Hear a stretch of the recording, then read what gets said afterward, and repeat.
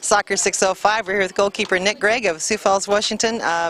Preseason underway, season starts soon. How have things been going for the team, Nic? It's pretty good. We just got done with tryouts last week, and we're looking forward to the season.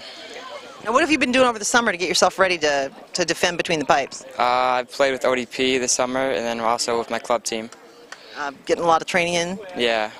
So what is the team looking like from the defensive end? I say we get better from defense all the way up. We have a couple players hurt now, though, so the season will start slow, but I think it'll get better. Well, that always hurts when you have players come in, because it's such a short season, isn't it? Yeah, it is. So what are the goals that you have set for yourself personally for this season? I think it's state title, honestly. That's got to be the end goal for everybody, but it takes a lot of little goals to get there, doesn't it? It does, yeah. You guys have a plan in place for that? Not really yet, no. Still working on it? Just see how things work out, yeah.